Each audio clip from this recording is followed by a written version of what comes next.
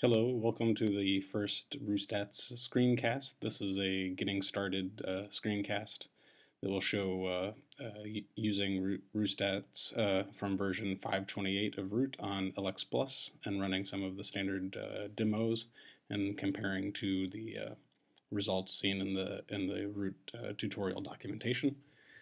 So we will start with going to the Root website.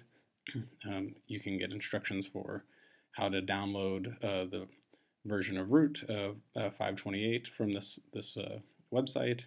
You could either install it on your own laptop with a Linux binary or Mac OS binary, but here we will just use lxplus. So we're copying these setup scripts from the website, logging into lxplus. Note you'll need to have an X connection, so you might need to do this -XY option. Okay, so we're logged into lxplus.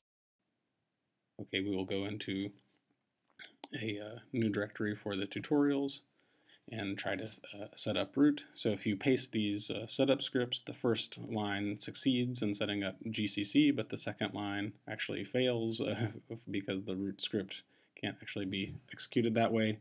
Instead, you need to go to the area where root is actually installed, and then source bin this root.sh. And once that's done, we can go back to our working area. We'll make a fresh new directory called new, and then we'll run the tutorial directly out of the root release. So we go into the root release tutorials, RooStats, and run the tutorial called standard profile likelihood demo. Okay, so that's running. This demo will actually do quite a bit. It will create a model using the hist factory, which will be discussed later, and then fit that result using the profile likelihood ratio. And you see at the end of the upper and lower endpoints of the two-sided 95% confidence limit. Now I can run again. The same input will run, but we'll use a different tool called the Bayesian calculator.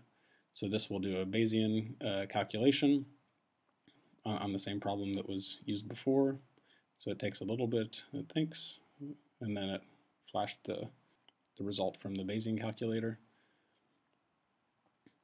And then we'll run the same script again, also with the Bayesian tool, but in this case, we'll use Markov chain Monte Carlo instead of a numerical integration, which was used in the previous example.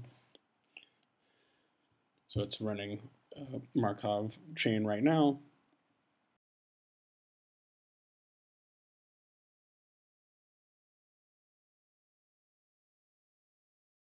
It's finished, and there we have the interval, the Bayesian interval using Markov chain.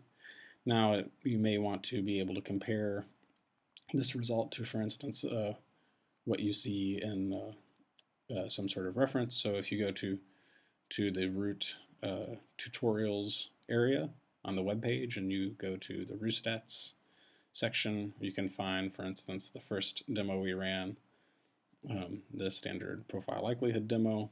So there's the result. And if you don't remember what it looked like, we can go back and run it again.